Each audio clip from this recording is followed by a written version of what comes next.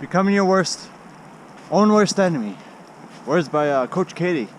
Well, when you're your own worst enemy, you're that person who kind of finds excuses for things. And these people would wonder why, oh, that guy has so much talent. That guy is so good at running. That guy is so much faster than me. And they look at themselves and they said, well, I'm doing the best I can, when in reality they're not. They're making themselves believe they're doing the best they can in the sport or anything they do.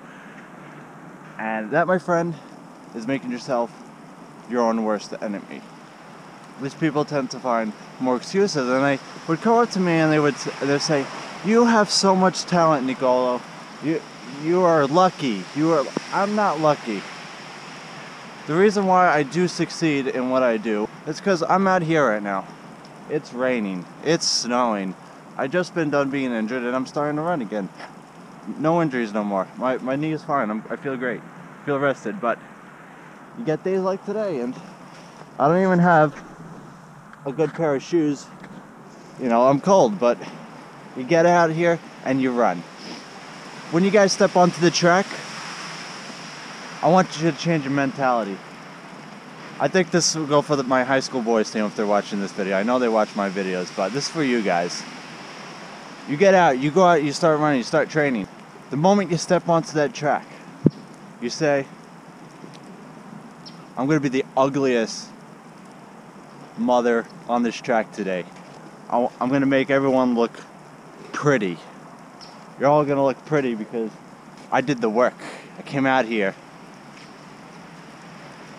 and I went running in the snow. I did 20 miles a day. If everyone else on that track, when you walk up to line, they want to make you look pretty, you say, I'm going to stay ugly. You get onto that line and you start running and you give everything you got. You give everything you got. Whether it's in training or in the race, you give everything. And that, my friend, is how you will become a champ. That's how you would be that figure to inspire everyone else, because I was not talented when I was younger. I was slow. Ask my coach.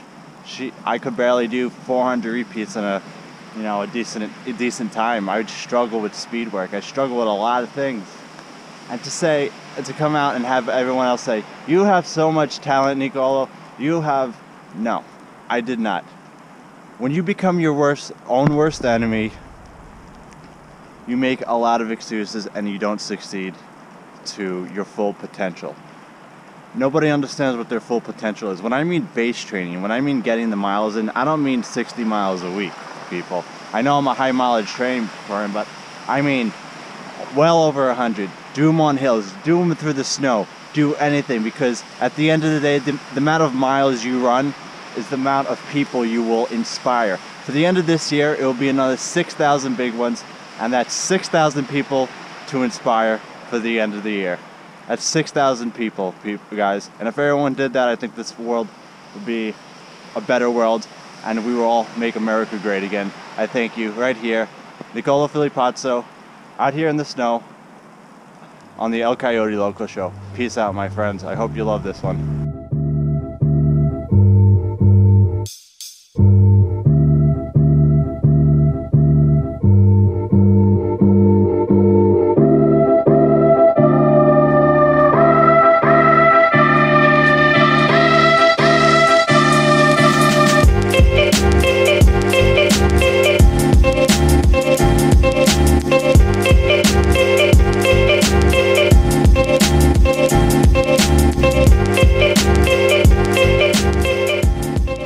You out here? You're not out here, because I'm out here. I don't see anybody out here. But you know what? Getting ready for a track now, starting the build up. Never stop running, always inspiring. El Coyote Loco. Bada bing, bada boom. Turned a little hard underneath the bottom of the foot.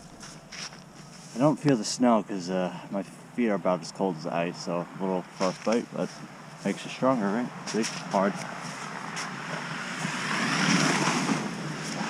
Yeah. Never stop running.